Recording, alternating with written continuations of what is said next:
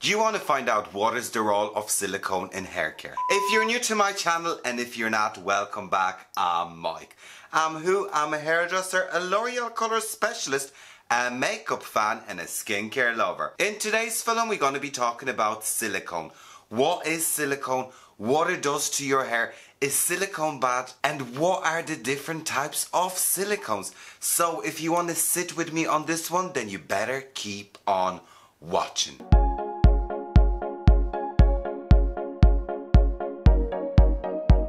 What is this story, everyone? The topic of today's film is very interesting. Silicone is a very bad word when it comes to hair care. It's a very hated word in the world of hairdressing.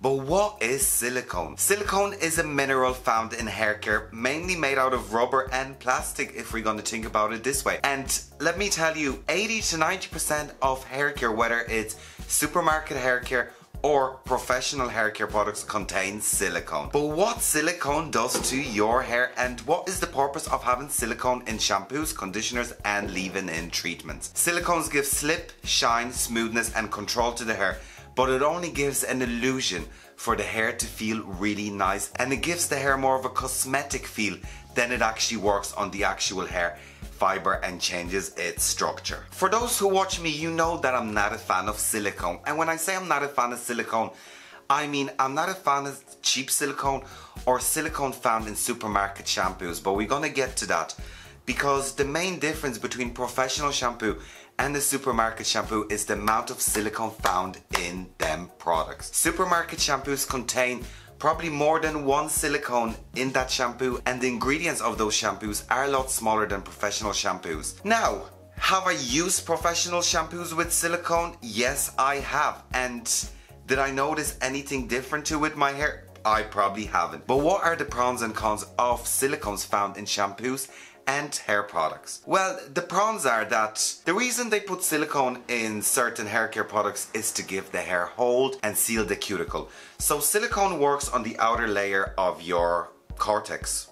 So it works on the cuticles, it smooths them, it softens them, it holds them. It can be found in a lot of products for curly hair because it's going to give curls hold. So it is used in a lot of leave-in treatments and shampoos and conditioners. Now, when it comes to the cheaper shampoos, they put a lot of silicone, especially to, like, let's say, hydrating or frizz controlling shampoos and hair masks, to give the hair that feel of smoothness that we actually don't get. This is a very important film because I've had so many questions, people asking me about silicones in Kerastase, in Moroccan oil, and I just wanted to have a sit down with you and explain everything. And we're gonna go through different shampoos and we're gonna look at the ingredients and we're gonna break it down and see what's good and what's bad and how that silicone can affect. But going back to silicone. Now, why would silicone be bad for your hair? Well, first of all, if a product contains a lot of silicone, it can build up on your hair, and product buildup is something a lot of people suffer from and they mistake it for greasiness. Now, a product buildup is when a product contains a lot of silicone and is not washed out correctly.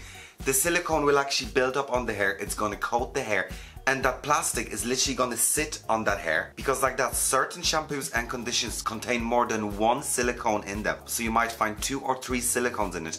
And if you're using certain range that contains 2 silicones in shampoos, 2 silicones in conditioners, 2 silicones in their oil, you're literally building up that product. And if you're not washing your hair correctly, you're literally ending up with product buildup. But what is product buildup? Product buildup is, and I've seen it so many times, you can literally smell it off people's hair. It's very bizarre. Like, sometimes when I look over a client and I'm looking to the hair and I'm having consultation and I'm trying to determine their color and their natural base and all that, you nearly can smell the product buildup and the silicone off them, and you can nearly feel it on their hair. Now, if we're looking at my hair, there's no silicone buildup on my hair whatsoever. And I mean, like I said before, I put a lot of stuff to my hair. So whatever I'm doing to my hair and whatever I'm using is safe enough for my hair, so it's not going to build up over time. Product buildup can be from anything. It can be from using dry shampoo to leave-in conditioners, or to using the wrong product for your hair. So if you have really healthy hair and use something really hydrating, I mean, it has so much silicone in it, like let's say Pantene or like Tresemme, that's gonna literally just sit on top of your hair, and your hair doesn't need that. Now, they put silicone to smooth out your cuticle when your hair is frizzy, but if your hair is smooth, you're literally smoothing out smooth hair. So the product is gonna build up a lot more on that.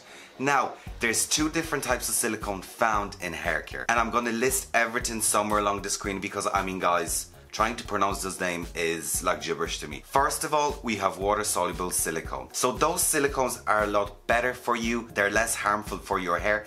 Now, silicone is not harmful for your body.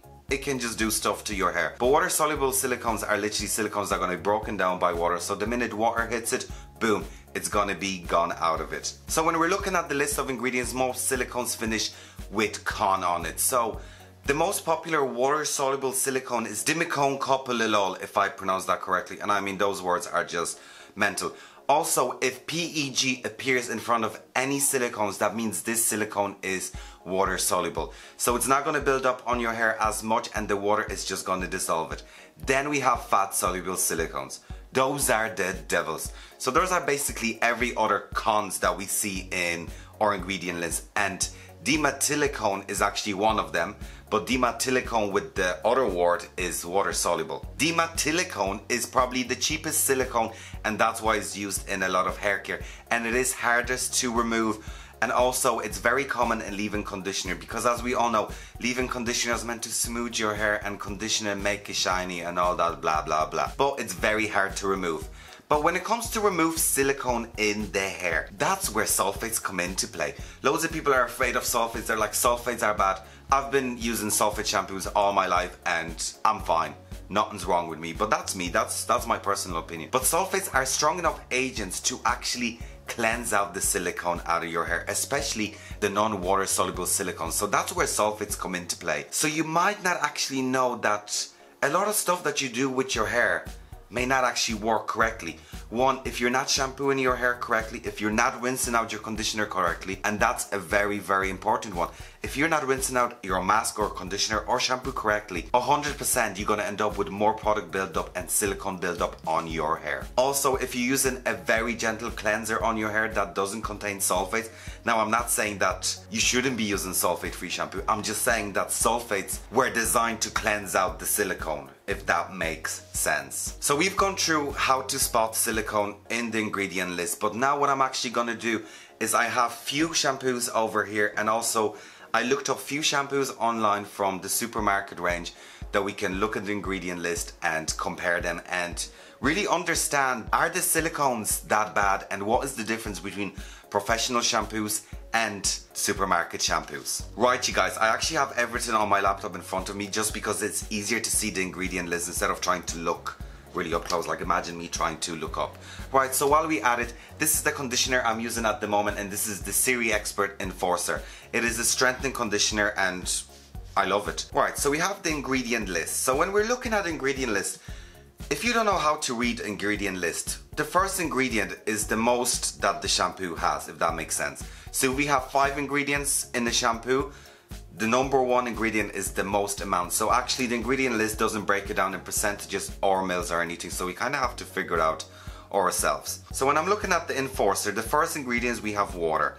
Then we have cereal alcohol, glycerin, cetyl alcohol, etc, etc. There is amodimeticone, which is a silicone. So there's silicone found in that.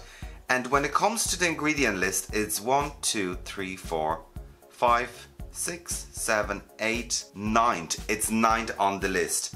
And there's no other silicone found in that. So there's silicone in that, but it's 9th on the list. So that tells me that there is a small amount of silicone, and there's no dimethylicone, which is the cheapest one. So I mean, overall it has silicone because it is for anti-breakage, so it's gonna give the hair a bit of hold and smooth the cuticle. So that's what the silicone is gonna do in that, but it's present in that shampoo. Now I would be worried if the silicone was in 2nd or 3rd place. That's when we kind of have to think about why there's a huge amount of silicone in that shampoo. But also the list of ingredients is quite long when it comes to this conditioner. Let's say we have 10 ingredients and silicone is number 3. I mean, out of 10 ingredients, silicone is one of the highest ingredients. That's when we would have to worry. Right, moving on, we're gonna dip into my favorite Kerastase, and this is Ban Force Architect. They nearly come in hand, they do similar things. So let me have a look at my resistant range. There we go. Right, so the ingredient list is rather long, and I'm gonna put it somewhere along here on the screen. So the first ingredients, we have aqua and sodium lauryl sulfates. Nothing new, that is quite normal. Now, do we have silicones here? Let's read. Now you guys, I've read the list of ingredients about 10 times to make sure I'm not missing anything out, and it appears to me that this shampoo doesn't contain any silicone, which is actually hard to believe because I know Kerastase does use silicone in their hair care, but this one actually does not contain silicone. Now, I could be wrong, but I've literally read the list of ingredients in and out, and there's no silicone. So I am actually shocked about this one. Moving on, we're gonna actually look at the Ban Ultraviolet from Kerastase, which is probably one of my favorite purple shampoos. Right, so the list of ingredients is rather large, and like that first ingredient is water, and then we have sodium lauryl sulfate, so nothing new there. Do we see silicone in here? Yes, we do, and there's dimethicone. So this shampoo actually contains the cheaper version of silicone compared to Siri Expert. So this shampoo does contain silicone, and it's 1, 2, 3, 4, 5, 6. It's 7th on the list, which isn't bad at all. I mean, 7 on the list out of all the ingredients. I mean, you have glycol before that and everything, so there's a lot more hydrating ingredients than silicone in it. Now, the reason this shampoo probably contains silicone because it is made for blonde hair, and I mean, something does need to help to seal the cuticle. So I mean, the hyaluronic acid does help with the inside, but I mean, cosmetically, that's gonna help. So now this shampoo does contain silicone. Another shampoo I'm going to look at is the one I'm using currently on my hair, and it's Pure Research from Siri Expert. Now the list of ingredients is a lot shorter because it is oil balancing shampoo, and there's water and there is sodium lauryl sulfate, and there is no silicone in that. There's actually no silicone in this product, and the list of ingredients is very short, and that doesn't surprise me that there's no silicone in it. So that was 4 professional hair care products. Some of them do have silicone, some of them don't, and most of them have it quite low on their list. Now we're going to look at supermarket shampoo, and the one that I have in my house is actually the Batika Nourishing Shampoo, which is the actually lovely in their hair care range. So let's look at the list of ingredients, and I'm just going to read it out of the bottle. So the first ingredient is aqua, which is water. Then we have sodium lauryl sulfates, and then we have dimethicone. Silicone comes up 3rd on the list, so that's quite high up. Comparing to, let's say, this one, when it's 7th on the list, was it 7th or 5th? We have it 3rd, so I mean, the majority of ingredients is water, sodium lauryl sulfate, and silicone in this shampoo. So 90%, this shampoo, if not rinsed out correctly, it's gonna build up on your hair. Right, I actually don't have any more supermarket shampoos really in my house. Well, I know I have Garnier, but that's silicone free formula. So I actually researched a few, and I'm just gonna read a few that I know. So we have Aussie Miracle Mask. So you guys, when it comes to Aussie 3-minute miracle treatment, let's look at the ingredients. The first ingredient is aqua, then we have sterile alcohol, and the 3rd ingredient is silicone quantumine 26. So we have at least 1 silicone, and it's 3rd on the list comparing to this conditioner, which I think that was 5th, was it? I'm actually getting lost with all the numbers. Do we see any other silicones here? No, we do not. So it only contains 1 silicone, and it's quite high on the list. Another very popular supermarket brand is Tresemme. So let's look at Tresemme, and that's Keratin Smooth Mask from Tresemme. So the first ingredient is agua, then we have alcohol in it, and we have amodimetacone. So we have 1 silicone in there, and it's 1, 2, 3, it's 4th on the list. So silicone is 4th on the list. Do we have any other silicones here? Yes, we also have dimethicone. So we have 2 different silicones in this mask. So like that, you guys, you might think your hair is actually smooth, but they're after putting 2 silicones in that mask to give you that smooth feel. So that's a lot of silicone in 1 product. Now, if there was only 1 silicone, I mean, right, we can just forget about it. But now we actually have 2 silicones in 1 product, which to me is a big no. Right, frizzies, the classic. When it comes to John Frieda, the product we're going to look at is the Deep Conditioner Miraculous Recovery. Right, I've never heard of that one. Right, so the list of ingredients, obviously we have water and cereal alcohol, which is nothing new.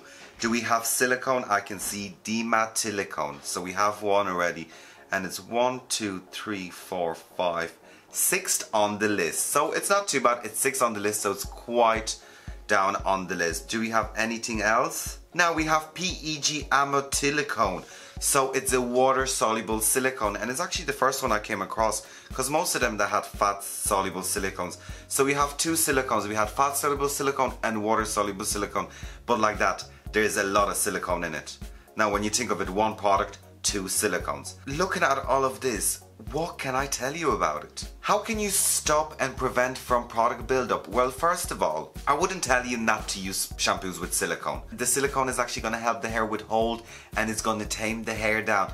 But as we can see from this little experiment research, professional products contain a lot less silicone in them than your supermarket shampoos. So overall, in conclusion, I mean, when we looked at those shampoos, some of them did and some of them didn't have silicone. This conditioner did have silicone, but most of them were quite down on the list. When we looked at the supermarket shampoo, especially the Botica one, I mean, yeah, it was 3rd on the list, which is really, really high. And then when we looked at your Frizzies and was it Tresemme, it actually contained 2 silicones, which is a lot of silicone, and that's why it builds up on your hair. That's why your hair gets greasy. You might think your hair is greasy, but it's actually a silicone buildup on your hair. How do you make sure that you don't end up with buildup of silicone on your hair? Make sure you wash your hair correctly. Always double cleanse. I'm going to link a film how to wash your hair correctly somewhere above here. That's going to give you more of an insight about hair washing and how to wash your hair correctly. Because 90% of it is that people are not actually rinsing their hair correctly. Like, loads of people think, oh, if I'm going to leave the conditioner in my hair, it's actually going to be better. No, if a product states rinse really, really well and leave it in for 5 minutes, leave it in for 5 minutes. If you're going to leave that mask overnight, that silicone is going to nearly dry into the hair, and all you're doing is just rinsing that with water. And as we spoke, some silicones are not water soluble. So if you're leaving your mask that contains 2 silicones in it overnight, and then the next morning it's all dried into your hair, and you're literally just running water to it, water is not going to break that silicone down. You're literally causing more buildup. So if it says leave it in for 5 minutes, leave it in for 5 minutes. Anyways guys, thank you for watching today's film. I hope you found this film rather interesting, helpful and useful. Please like, share, comment and subscribe to my channel. Also check out my other social media. And of course you guys, please, please, please take care. Bye.